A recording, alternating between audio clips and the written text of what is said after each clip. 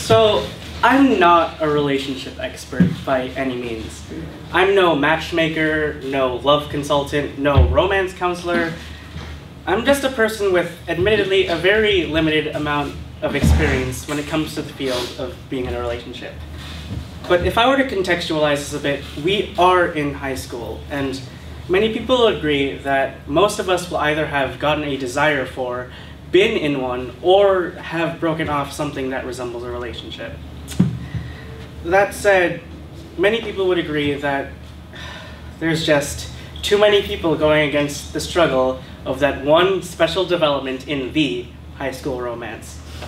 See, a kiss is an interesting matter. Some people find it in really high regard when it comes to a relationship. Other people think a lot less of it. Today we're going to be mostly examining that former situation, an earnestly meant kiss in an average relationship setting, and more importantly, how to or how not to do it. That said, let's go. With phase 1, setting the mood. See, as I'm sure we're all painfully aware, having a couple kiss in the middle of a hallway, a staircase, or location that otherwise has way too many people moving through it is just an obstruction, and a very not pretty sight at that. Yes, this is high school. Yes, this is where emotions and hormones probably run very high, but please be smart with where you choose to do things. If you're not doing anything special, then yes, I'd say that you probably have a lot of free rein when it comes to how you do your public displays of affection. If you're going beyond the occasional kiss on the cheek, then I'd recommend a place of seclusion. If you're not going to a place devoid of most random people, then at least go somewhere where people don't care.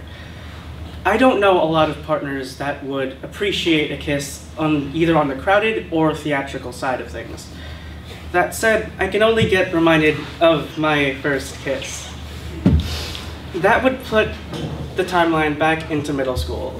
I'd been with my girlfriend for a steady pace for around a year, and we didn't have any set boundaries, but we were careful not to go beyond a handhold or a quick peck. But as time went on, people got scared, and we eventually came to the conclusion to have our first kiss on graduation day. Truth be told, it seemed like a good idea. People were all in fancy getup, it was a very emotional event, and at one point, the organ player was even putting on some fitting music for the occasion. But then there's pressure. The hall had our entire graduating class, our parents, our teachers, photographer, and even the local clergy and priests. Needless to say, there was a lot of pressure on that moment, and it led to what ended up being our first and worst kiss. See, there's a time and a place for a kiss. It's not something you do just anywhere, and just don't do it in inappropriate places. If you're in a classroom, an office, please keep in mind where you are. That said, you know what to do for there. A past location, the other aspects are just moot. Having music can set ambiance and be a good inclusion, but having sweet, sweet music outside in public areas is not something you'll find often. From there, setting the mood is something you have to do. And with that, let's get one step closer to the act with phase 2. Be prepared. I may or may not have sounded like a Boy Scout during that, so let's just move along from this slide very quickly.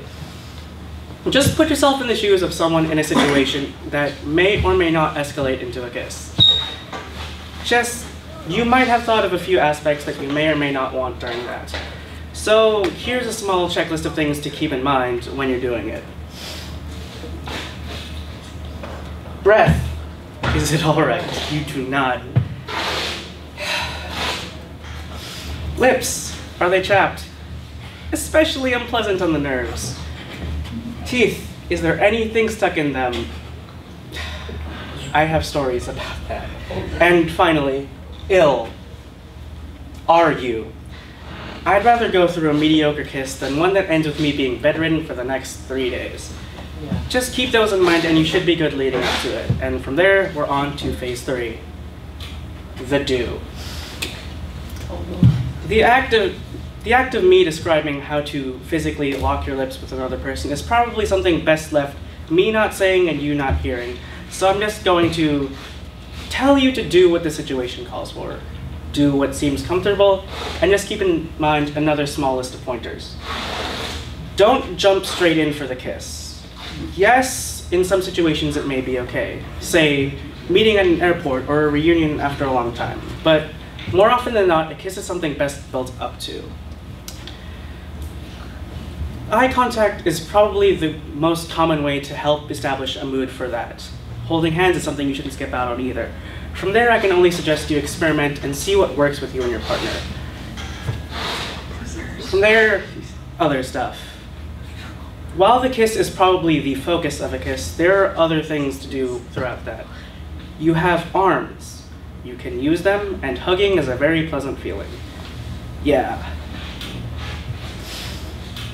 Remember the mood. See, if we're talking about the example of a first kiss, then you probably want to keep a more serious tone while going about this. If you're more comfortable with your partner and it's a very casual, light mood, then finding yourself giggling or laughing throughout may be a very good sign then. Just, you built this mood, try to work to maintain it. And I did say to remember the mood, and that is a very important part, but remember that the most important parts of a kiss are the two people actually going out through it.